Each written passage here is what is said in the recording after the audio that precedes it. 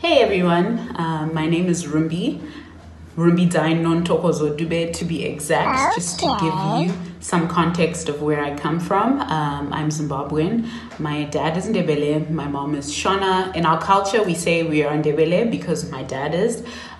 Grew up in a home we spoke mostly Shona and English, or Shonglish, as some people call it.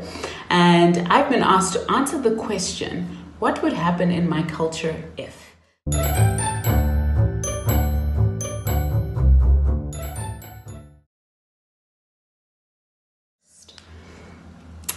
Well, firstly, I would never do that because that would just be awkward.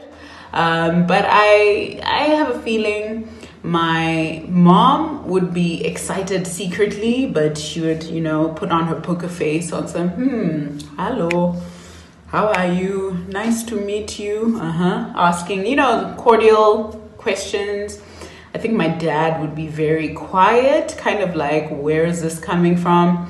Trying to assess, like, why is this person in my home? Like, I don't even know how I would even do that, to be honest. The one time when I was in high school, a friend wanted to visit me at home, and I asked my mom if he could come.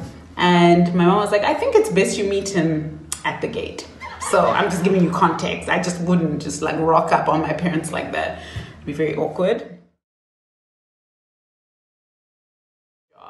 In terms of my job, they know what it is. That's very important for my parents, especially like my dad. So he would definitely know what it is. He'd be like, yeah, she's a teacher. She teaches in the Czech Republic as to people who are learning it as a second language or something.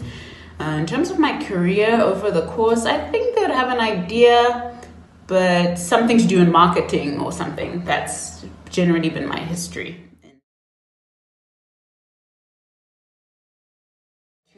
Let me tell you. Firstly, my mom would be like, Jinishi. No, this is no, it's satanic. It's satanic. You can't have this. Why? Look at you. She'd just like be in complete shock.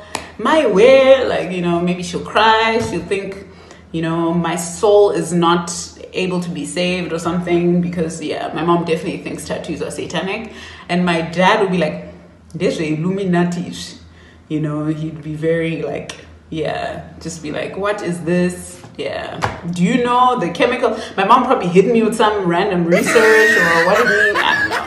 So yeah, the shock would be next level, but basically satanic. It would be. Race. I think my parents would be like, these things are difficult. It's difficult enough, marrying someone within your culture.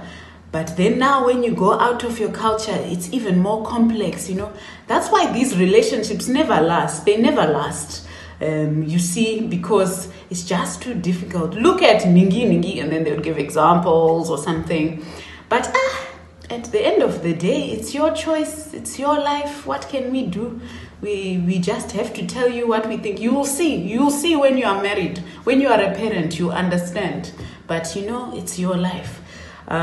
So that's how I think they'd react. I think on the other end as well, though, they'd just be happy that I brought someone who wants to marry me. Finally, I can tell people in mothers, that my daughter also found a man. Finally, what the Lord has it done to me?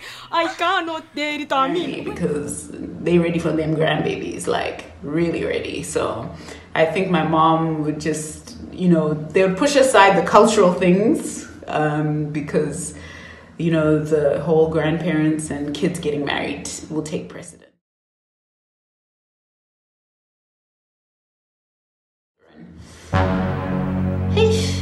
Yeah, this has already happened. I mean, it's more like, what is the problem? I don't understand children of today.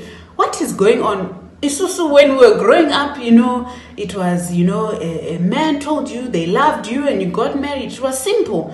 Nowadays, you are just too picky, man. You're just too picky.